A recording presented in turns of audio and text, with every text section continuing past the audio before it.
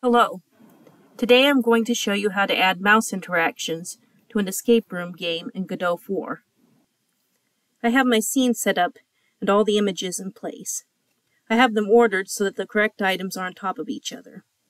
To start with, we will click on the items in the room that we want to interact with and add an Area 2D as a child.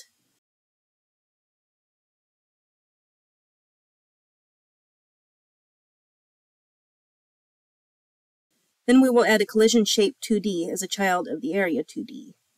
In the inspector, under Shape, we will select Rectangle. Then we will pull around the orange spots to make it the size we need.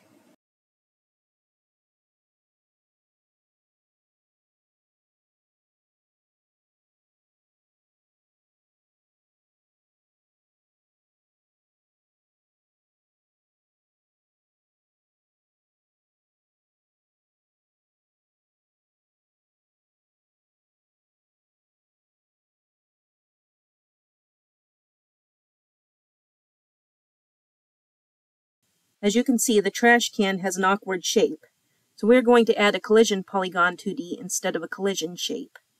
We'll click the area where we want the first point of the polygon, then click around where we want the other points.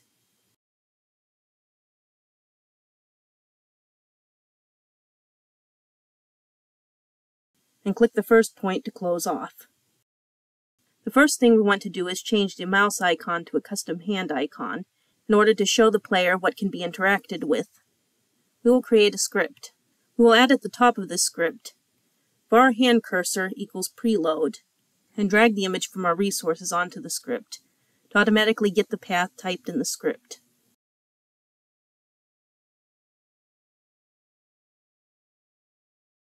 We will create two functions, change cursor hand and change cursor back. In change cursor hand, we will type input.setCustomMouseCursor hand cursor. In change cursor back, we will type input.setCustomMouseCursor null in order to change it back.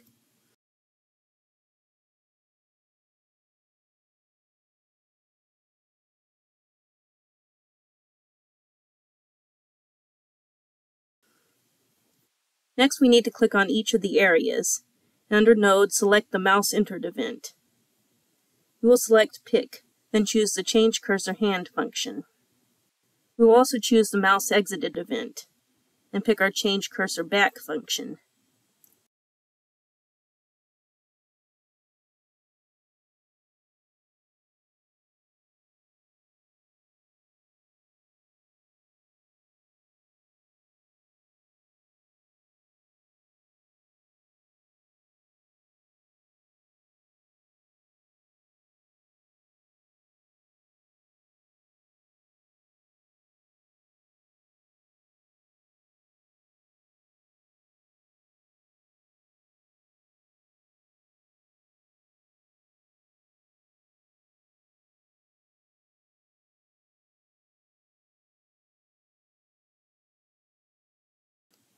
Next, we will make some interactions that could happen when you click on objects in the room.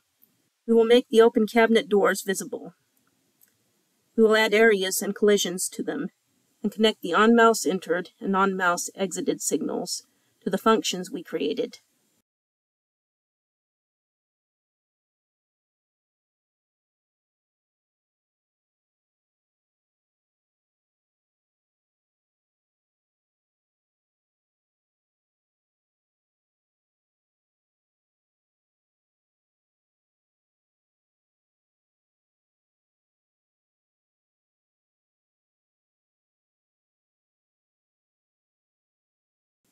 We will rename the areas, so when we add the functions, it will be easier to know what each function does.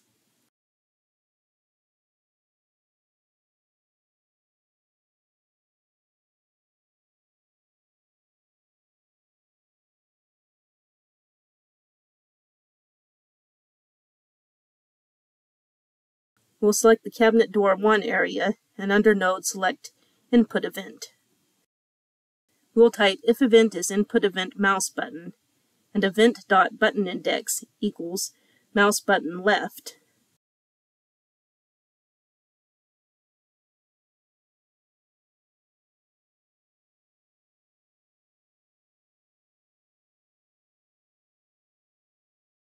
Then we will make the closed door not visible and the open door visible.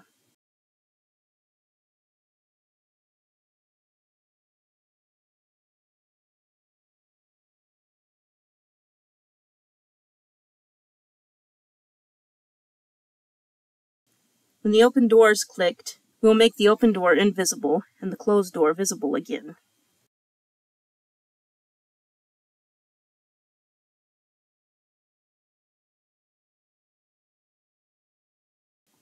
Next, we will make another interaction for the trash can.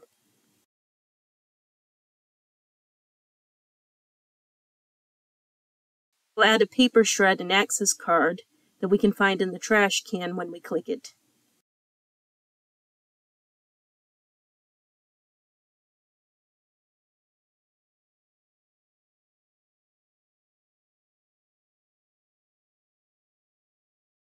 Click the eye closed to make them invisible.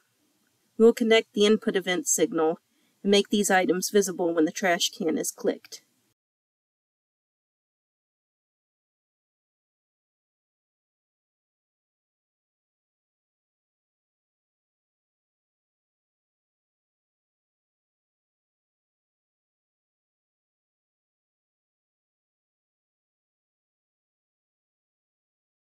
We will move the trash can over so it is out of the way of the open cabinet door. The final interaction we will make is a detailed version of part of the room that will appear when you click on that part. We will add an image and add a checkmark image as a child of that image to close the detailed part of the room.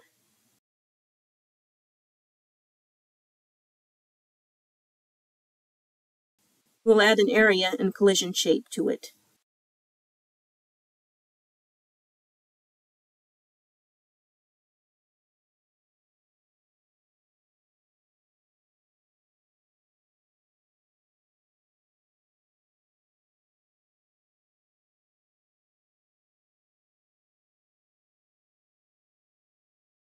When the door is clicked, we want the detail to show. When the check mark is clicked, we want to hide the detail.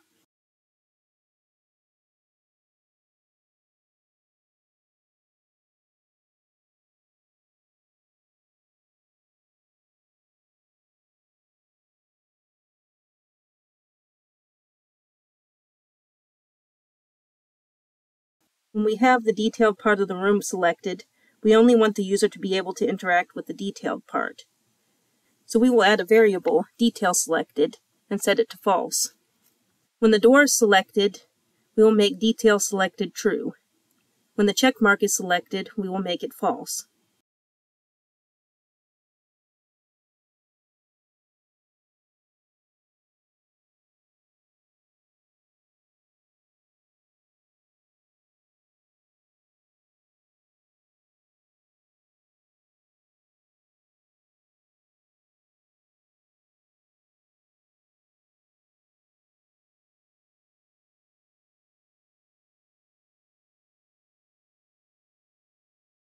For the functions we just made for the items not in the detail, we will first add if not detail selected.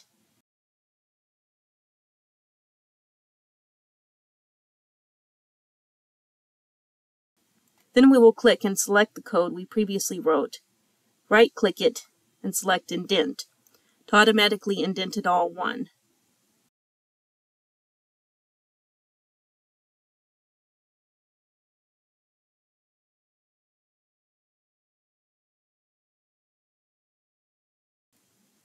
We will do this also with the change cursor back and change cursor hand.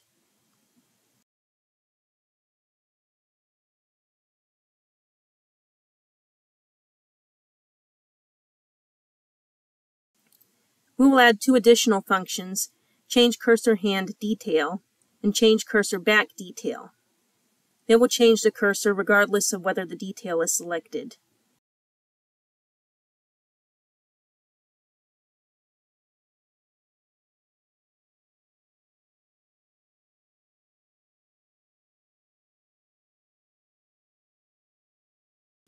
We will connect the mouse entered and mouse exited functions of anything we can interact with inside the detail to these.